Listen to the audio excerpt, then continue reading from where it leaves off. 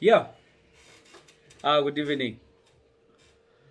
Yeah, I've been promising you to give you the list of the diseases that are really disturbing us. First and foremost, there is no standard vaccination schedule for both goats and even cows. But that depends. You might find that in Uganda, we vaccinate this. In Kenya, they vaccinate that. In Burundi, they vaccinate that. But that is determined by the diseases that mostly attack you. You get it? So, here in Uganda, the most common diseases that sometimes attack us, or some of them that really causes the quarantines and everything, these are some of the diseases that people have to master. I'll start with goats. These are some of the diseases that you don't have to forget in a year. Because I vaccinate on a yearly basis. I told you it is very cheap for you to vaccinate a disease than treating a disease. The only problem that we have as farmers, first and foremost, we only wait for an outbreak. And that's when we think about vaccinating, which is completely wrong. If you're a farmer and you know that you're dealing with animals that are really expensive, I don't know any reason why you have to wait for an outbreak to come and then you start panicking with vaccination. Let me tell you one thing. For the goats vaccine, the most expensive vaccine goes for 2,000. The goats that you rear, let it even be locals, they go for 200,000 plus. Let it even be 100,000. Can't you really sacrifice 2,000 to vaccinate or to save 100,000? So you people, I don't see any reason why you have to wait for an outbreak to happen and then you start fidgeting that you're going to vaccinate, you're going to do what. Let's have this chart. For the goat farmers, get your pen and write down.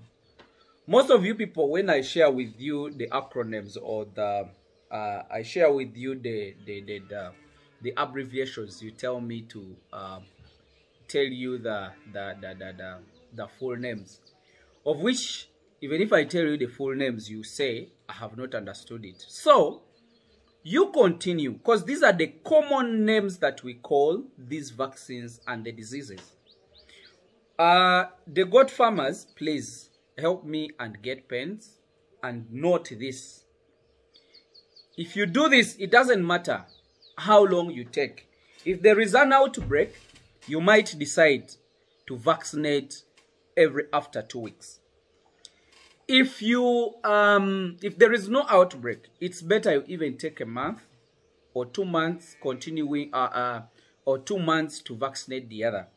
Don't mix all these vaccines unless it is a cocktail of many diseases packed together, vaccine packed together for many diseases. But you don't mix the 3 or the 2 vaccines and say, I don't have time, let me vaccinate all of these at a go. So the goat farmers, write down this. There is a disease called PPR. Just write the word PPR. Even if you go on Google, it will bring you the full names of PPR.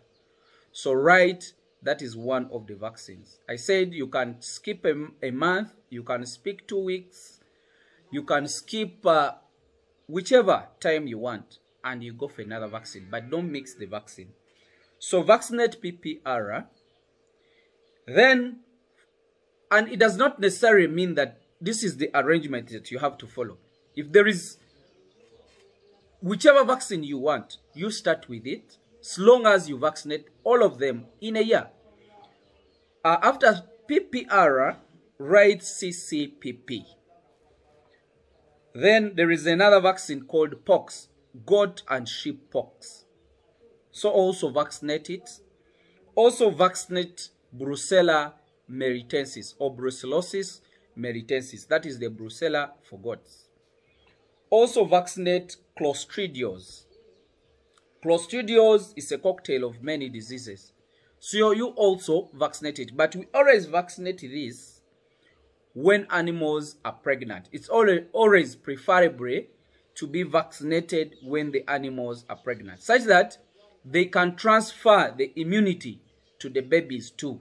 You get it? And when the babies are also vaccinated, are also produced after like 3 months or 3 weeks, 3 months, you can again reboost and vaccinate for Clostridials.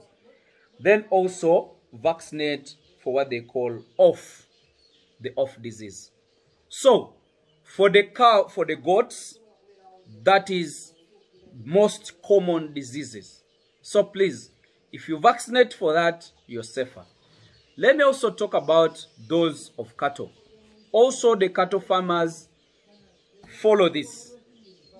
Vaccinating is better than treatment, because sometimes you treat and animals fail to respond. But when you vaccinate, let's have this. Let's write down and say that if we have vaccinated all these diseases in a year, let's call it a day.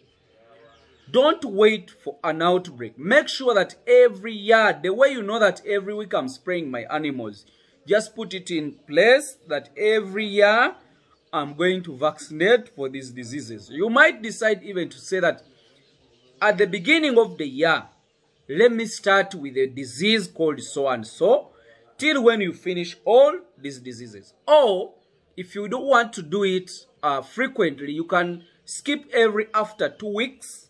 You vaccinate a certain disease, then you wind it up. So in cattle, write the following. FMD is foot and mouth disease. Vaccinate CBPP. I said FMD. I said CBPP. That is also another disease or the vaccine you have to vaccinate. You also vaccinate for ECF. Write that. Also vaccinate for brucellosis. They call it Brucella bovis. For the goats, it was Brucella MELITENSIS. Then vaccinate anthrax. Again, vaccinate black quarter. Vaccinate Clostridials. Also, it's really very good to vaccinate that when the animals are pregnant. Then also vaccinate lumpy skin. The moment you wind up with all those vaccines, my dear, you'll be safer. If you don't vaccinate for all those diseases, you're taking your neighbors to be at risk. You're putting your animals to be at risk.